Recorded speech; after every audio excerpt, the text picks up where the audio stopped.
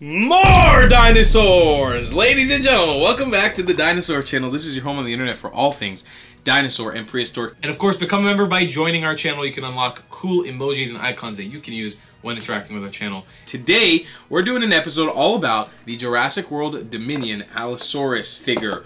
Roarin Allosaurus. Very, very exciting. Brand new figure. I saw this thing in Walmart and couldn't stop myself from buying it, even though I have so many. Well, I have 2 Allosaurus figures from them already. I don't need more, but we're going to be talking about this today. We're going to be unboxing this. Now, here's the deal. For people who are just being exposed to the Allosaurus for the first time, I'm assuming there's some people who are a little bit younger in the audience watching this. Somebody like me, a kid like me who grew up in the 90s, in the late 90s to early 2000s, I grew up with a show called Walking with Dinosaurs where they had a series about, or not a series, but it was like a movie about this dinosaur called The Ballad of Big Al. I'm sure if you're a dinosaur lover, no matter what your age is, you probably have seen it, but those of you who haven't, this animal hasn't really had a place in the Jurassic franchise up until Fallen Kingdom, which was really recent, only a couple of years ago, and now it seems like it's going to have a huge part in the series in Jurassic World Dominion, being that this guy got a brand new revamp, a full-on model. Like, it's beautiful. And we're also going to be comparing this to the other Mattel figures that came out of the Allosaurus. The other 2, I think there's a third one that I'm missing that came out right in the beginning of the Fallen Kingdom line, but it just looks so bad that I never wanted it. But we'll talk about the other 2 that are really good. But for now, let's unbox this baby girl. So we've got a giant Roarin Allosaurus. That's it. Oh man, that's got to be one of the easiest packaged ones ever. Amazing. I love it. All right. Here she goes. We'll pull out the little sound tab and let her rip. Let's see what this Allosaurus sounds like. Whoa, that's a black tongue. Oh my god. That's cool. Beautiful roars. Oh my god, the sound quality too is like, it's amazing. I also love this. I love this body style. Look at the way the legs are. It's so like sort of narrow and creepy. And obviously we have that like dino biting action. This is not my favorite. I'm not a huge fan of these, but of course I know this is not made for 25-year-old people. It's made for children. So I understand why it looks like this. So it's like a sort of tab that you pull down, I think. How do you work this? Oh, you press on it. And that's how it comes alive and exposes the rib cage, where you can pull up, and a little jelly belly. They had this on one of the Spinosaurs that I never got. It was a blue Spinosaurus from Walmart. I never ended up getting that one because I had the OG Legacy Collection one, which is the best Spinosaurus in my opinion. But here we go. That's the Allosaurus. Dude, this one has heft. It's the Allosaurus we have needed from Mattel this entire time. It's got a really nice tail. The scoots, the everything on it is... Oh...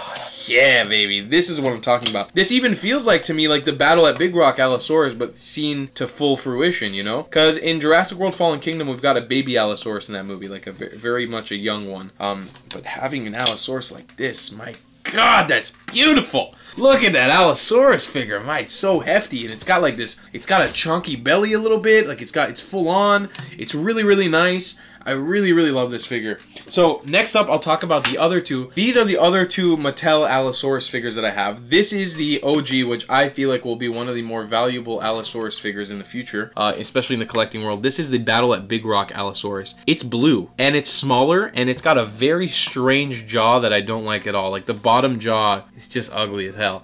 And this was funny because this one came out with the Nasutoceratops toy. It came out together before Battle at Big Rock came out. I think they came out in May of 2019, and the actual movie didn't come out till like June or July, so it came out months before. Everybody was confused. But you can see that this was like their second iteration at the Allosaurus. The first one was abysmal. It was absolutely terrible. The first Allosaurus figure that came out for the Jurassic World Fallen Kingdom figures. But this one, you know, it doesn't have any sounds if I remember.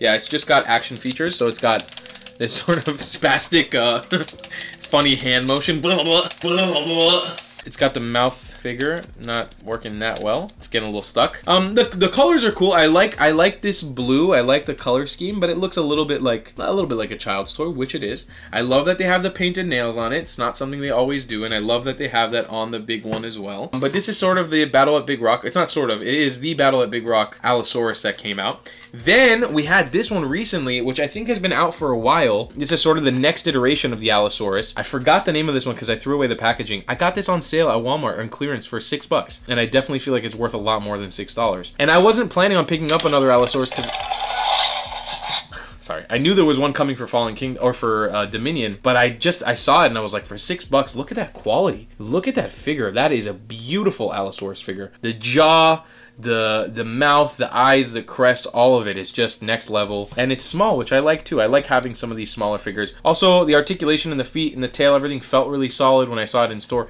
And I love the action feature or the sound feature. It's a tab.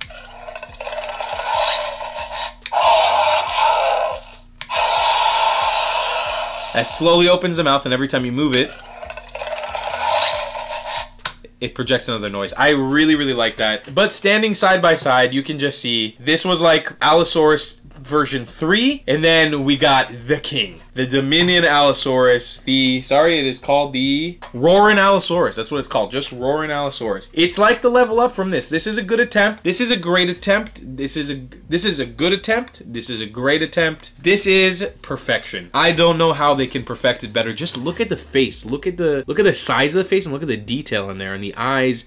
All the little grooves and bumps and scratches, and even here on the belly, I love that they do this belly and show that they have like a little bit of girth to them, a little bit of fat. They got those lines on the belly, the little folds, and the sounds. I do say though, I think the audio from the other one is a little more high quality. Yeah, I feel like the speaker on the other one is a little better. Let's compare the sounds real quick.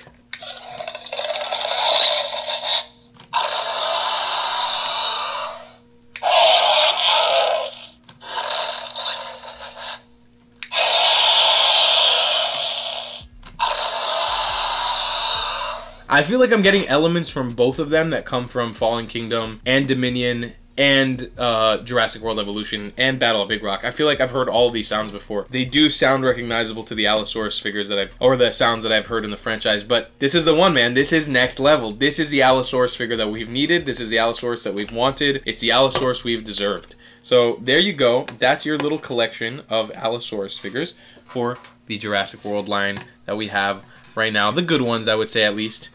Got 1, 2, and 3. They are fantastic, but this new one is next level. This almost feels like a mix of the Baryonyx figure a little bit with the detail of the scoots. And of course, I can't forget the DNA tab that I always somehow open on the wrong side. I don't know how I keep opening it on the wrong side. There's your DNA tab. When it was just here on the bottom of the foot, it's less invasive, less intrusive to the figure. I don't like having something on the top of it, but I get it again. This is not a figure for an adult. It's a figure for a child.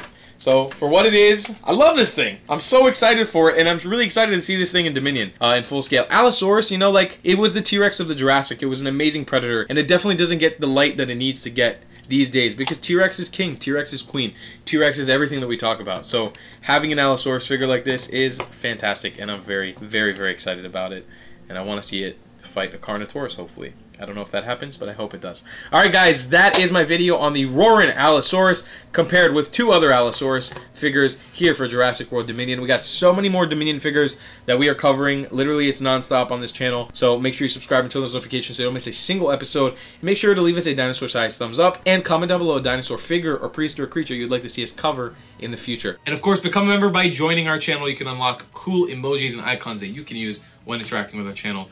We'll see you guys on the next episode. Goodbye.